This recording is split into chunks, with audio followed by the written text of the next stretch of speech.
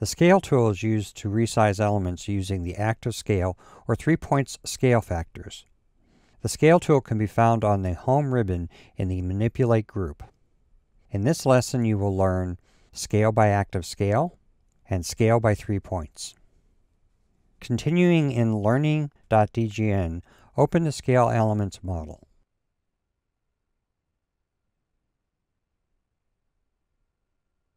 We'll scale the elements on the right according to the examples on the left.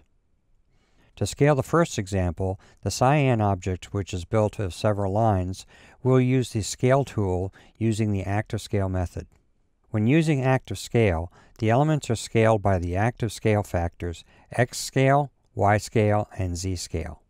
To proceed, we select the Scale tool and set the following tool settings: Method, Active Scale. X scale and Y scale set to 1.5.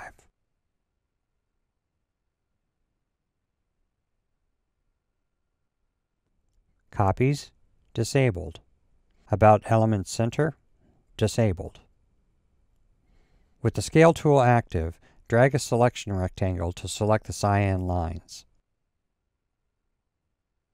Except with a data point. Snap to the lower left corner to define the point to scale about.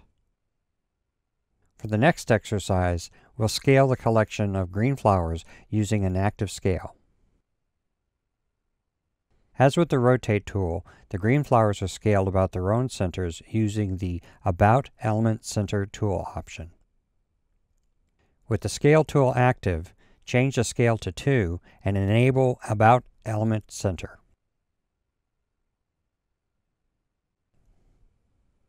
Drag a selection rectangle to select the flowers and data point twice to accept. In this next exercise, we'll scale the red block.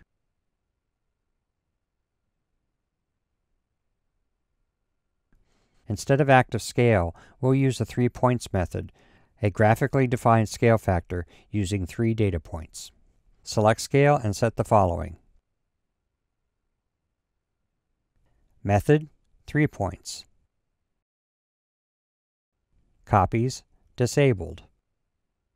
Proportional, enabled. About element center, disabled.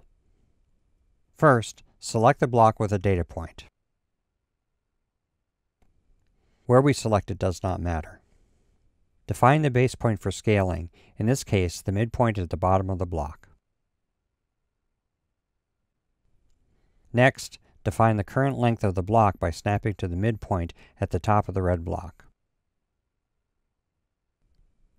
To define the new length, move the cursor upwards and press Enter to lock the cursor to the AccuDraw axis. Next, snap to the midpoint or one of the endpoints of the blue line. The scale factor is calculated by dividing the new length by the old length. Because proportional was enabled, the block is also scaled in the horizontal direction.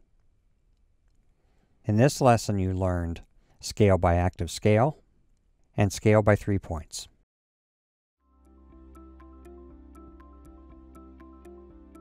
If you found this video helpful, please give it a like. If you want to see more such series, consider subscribing to our channel. Thank you, and see you next time.